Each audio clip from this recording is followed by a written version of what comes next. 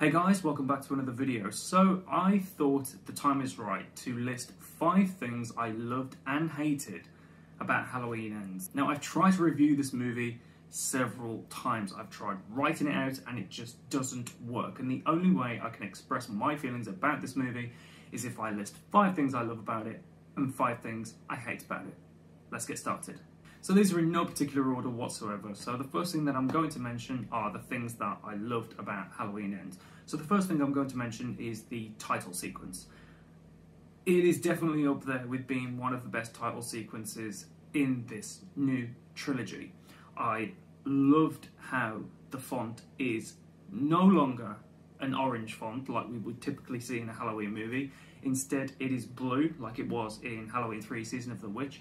And the way that the pumpkins change within one another, you have a normal pumpkin and then as the camera zooms in, there is another pumpkin within another pumpkin.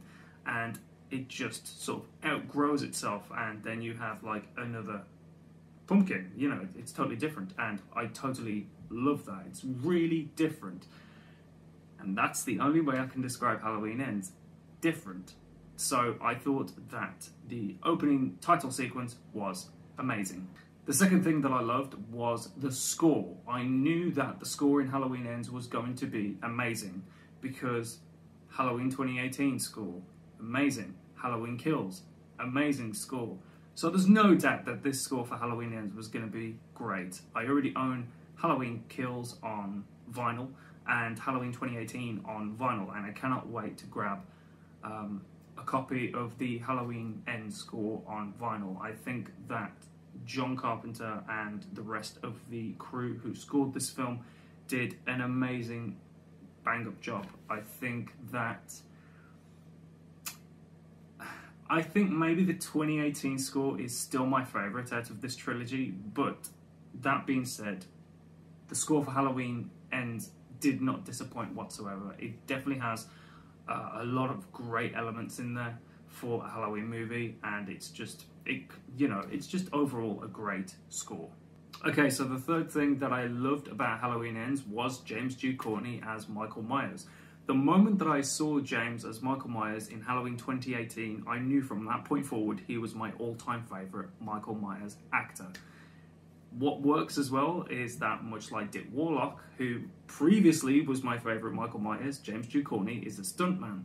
So that also, the body language is also there as well. James just embodies Nick Castle so much that sometimes it's uncanny. He's got the walk, he's got everything. James is so close to Nick Castle. And speaking of Nick Castle, I will mention this because it is a spoiler review. It was so good to see Nick Castle on screen for the first time without the mask.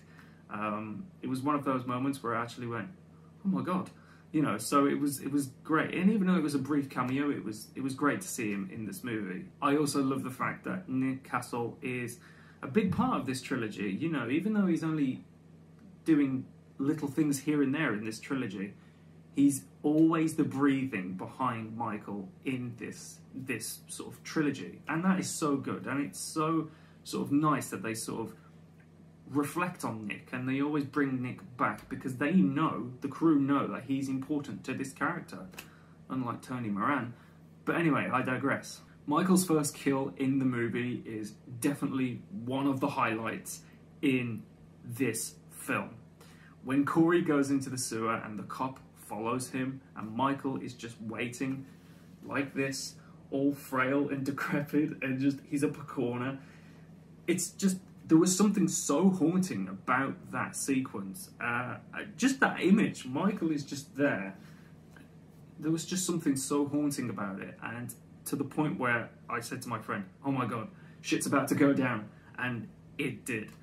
Michael took his knife and then the theme kicked in, the Halloween theme, this revamped theme sort of kicked in, and he just took one stab into the cop's stomach whilst Corey was holding him down. And Michael definitely felt that adrenaline kick in. There was a moment he pulled the knife out, he just stood there for a little while, and then he felt it kick in, and then he just kept stabbing and stabbing and stabbing. It was fantastic. One of my all-time favourite sequences in the film. And I don't know if I'm going to get any shit for this, but yeah, throw it at me. I don't care. It's, you know, you're all entitled to your opinion. But when we first see Michael in this sequence, he's fragile. And rightly so. You know, he's been through so much shit in this trilogy. You know, he's took so much damage that I thought it was great to actually, for once, see Michael, other than the original movie, as a human being. In my mind, Michael has always been a human being. He just can't feel emotional or physical pain. So, you know, he's taken so much damage from the mob in Halloween Kills. You know, he's taken so much damage from Laurie, being burned alive and everything, having his fingers shot off, shot in the cheek by Karen and everything. And when we first see him in this movie, he's just like, ugh. You know, he's fragile. And I loved it. And this is a massive spoiler, but, you know, this is a spoiler review. The end of Michael Myers in this movie is one of... No, it's not one of. It is the greatest Michael Myers death in the entire Halloween franchise. It was just one of those sequences where I literally was like, they actually did that. When Alison mentioned not dead enough, I thought, what the hell are they going to do? And it was my friend who actually clocked on that they were going to put him in the grinder because he noticed that the grinder was featured earlier on in the movie. And when Alison said, not dead enough, my friend a few moments later said, they're going to put him in the grinder. And I was like, you are kidding. So I didn't clock onto that, but my friend did. Which, of course, leads me onto the special effects by Christopher Nelson, who totally didn't disappoint in this movie. I knew that the deaths in this movie were going to be great.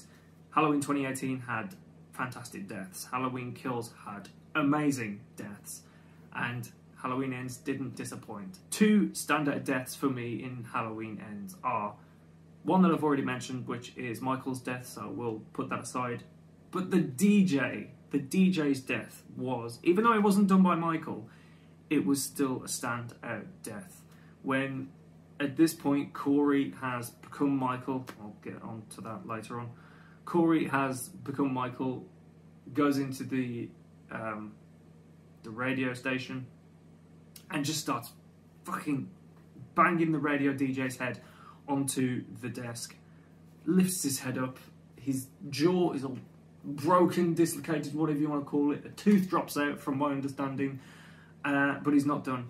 He's not done. Takes a pair of scissors and just cuts his tongue off, and it just flops on the record player and just goes around. And even though there was a little bit of humour, because I've got a dark, twisted sense of humour, even though I find that a little bit humorous with the whole tongue on the record player, whatever, it was such an amazing death scene. And other than Michael's, if we're not going to count Michael's death scene, that was the best death scene in the whole movie. And then finally, the last thing that I loved about Halloween Ends was the acting. I think everyone did a great job. Bear in mind, there are some things that I would have done differently, but everyone did what they were told to do. I have problems with the characters, not the acting. Everyone did what they were told to do. I think Laurie was great. It was great to see her sort of, I guess, smiling again. She was more like Laurie from the original movie. You know, she's carving pumpkins and everything, and she's wearing the apron, and she's, you know, she's putting out decorations and stuff like that. She's moved on. I'll get onto that a little bit later. Alison's great. Hawkins was fantastic, I thought, and it just overall everyone just did a bang-up job with the acting, so I can't fault that really. But actually, one thing I must mention is that Andy Matichek has always been fantastic throughout this entire trilogy, other than, you know, the recurring characters like Laurie and Michael, of course. Andy Matichek was an amazing newcomer in Halloween 2018, and throughout that point she was just absolutely fantastic and remains one of my all-time favourite Halloween characters in the entire franchise. And I would love her to have her own sort of set of movies with like a different kind of Michael Myers. If they ever intend to bring back Michael in some shape or form, because I know that James Ducournau would be interested in reprising his role, I'd love to see Andy Matichek have her own sort of Halloween movie with James reprising as Michael in a totally different storyline. No Laurie, no, just Andy and James. So yeah, those two are definitely standouts for me. Now we're moving on to things that I absolutely hated about Halloween Ends. And, oh God, there is... Okay. So, number one, less Michael in this movie. Obviously, this is the first thing that I have to get off my chest. This movie is the final confrontation between Michael and Laurie. What the fuck happened? I've got absolutely nothing bad to say about James Ducournau throughout this trilogy. Absolutely nothing, as you already know. But this is the final confrontation between Laurie and Michael, and this is how you sort of want to send it off. Michael's hardly in this movie, but when he is on screen, James Ducournau as Michael, when he's on screen, he's fantastic, absolutely fantastic. But there should have been such a better send-off between these two characters. So the second thing that I hated about this movie was the final confrontation between Michael and Laurie. Jesus, it was so anticlimactic, and it was over just so quickly. The confrontation in 2018 was so much better. Like, if you had the confrontation in... They beat the living shit out of each other in the 2018 movie, and that was so much better than what we got in Halloween Ends. I mean, yeah, fair enough. She pinned him to the table and everything. I mean, Michael fucking beat the shit out of her by the end of this movie. And yeah, okay, that was good. But I wanted more. I wanted more of it. I wanted Laurie to come out the other end of it with like a... Yeah, okay, she got a bruise on her neck and a couple of cuts here and there on her face, but I wanted her to come out more than that. Jesus Christ, this... Oh God, the confrontation was so bad in this movie. Oh, shitballs, it was bad. Okay, so moving on from the final confrontation scene between Laurie and Michael, it's just... moving on from that. It's just, okay, number 3. Why did Corey want to become Michael? It makes no sense, and it was just... Oh God, it makes no sense. I mean, to be honest, it's never really explained why Michael killed Judith on Halloween night in 1978, but you know what? It's fine, because it was done. It was the start of a franchise. It was... We've already told that story. We don't need to go down that rabbit hole again. It's already been told. It's already been said. The first kill in Halloween Ends was not Corey's fault. And then after that, it was just... Corey seemed to just enjoy the adrenaline that he got from killing people, and just so he decided to go into the sewer, take Michael's mask, and just begin to act out Michael's actions.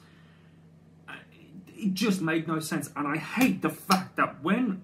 I'm getting angry now. I hate the fact that when Michael grabbed Corey, there was a sense of some sort of passing going through the both of them as they looked into each other's eyes, and Michael just let him go. That could have been just left alone. I didn't really care for that. I've got nothing against the actor who played Corey in this movie. I personally would have preferred if the Corey character would have had his own movie, but he doesn't belong in a Halloween movie, I don't think. And whilst I'm on the topic of Corey, I've got to mention this because I didn't write it down. The whole relationship between Corey and Alison was just a speed run. It was just rushed. It didn't make any sense. Okay, so the fourth thing that I really hated about this movie, and something that I really wanted to see, and it just didn't happen. I wanted to see the remaining characters from the rest of the trilogy come together and kill Michael. The main characters I'm talking about. I'm talking about Laurie, Alison, Lindsay, Hawkins. I wanted them all to come together and put an end to Michael once and for all. Hell, even the mob in Halloween Kills did a better job. I mean, at least they tried. I mean, fair enough, they died by Michael's knife, but at least they fucking tried. I mean, going back to Lindsay, she's absolutely wasted in this movie. Kyle Richards is just... She might as well have just not have been in this movie. She's just working behind the bar. But you know, it all comes down to the climax of this movie. This final film, Halloween Ends, was meant to be about Michael and Laurie.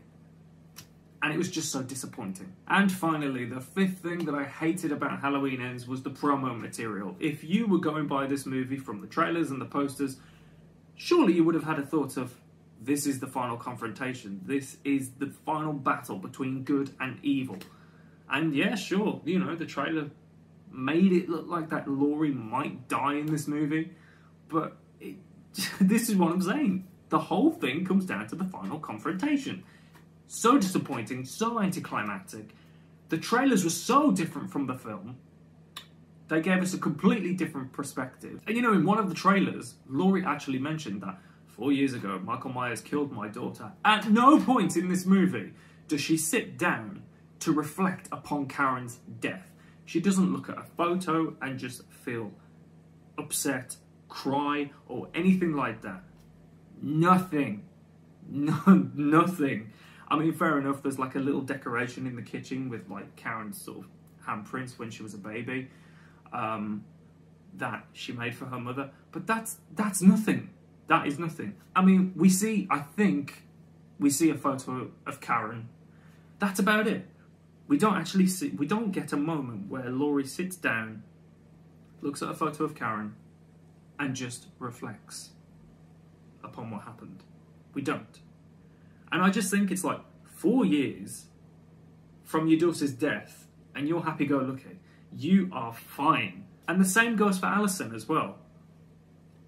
At no point does she sort of reflect on her mother. And it really frustrated me. It was as if within those 4 years, she just got over it, just like that. And it bugged me. And another thing which I forgot to mention as well, and it really frustrated me, there's a sequence in this movie where, going back to Allison and Corey, there's a sequence in this movie where Corey goes up to Allison. He just randomly says to her, "I just killed someone." And Allison is all like, "Okay, let me listen to your problems. I'll hear you out." At no point does she sort of think, "Okay, I'm a bit weary now of this guy. I'm going to sort of keep my distance because what I've been through, you're kind of giving me bad vibes." No, she's with him all the way throughout this entire fucking movie. Until the very end where she's like, "You were right about Corey." Hi. But anyway, I got off track a little bit there. Look, the end of it all is that the trailer was so different compared to what we got in the final film. The trailer was so promising, and yet the film was just... By the end of it, I was just torn with the film itself. And look, this isn't the worst Halloween film out there. There are far worse Halloween films out there. Rob Zombie's Halloween 2, Halloween 5. You know, there are worse Halloween films out there. This isn't one of the worst ones. I don't know where to rank it at the moment within the whole franchise. I don't know where to put it. But I think, as a whole, Jamie Lee Curtis was right by saying Halloween Ends is going to make fans angry. I think to a certain extent, she was right.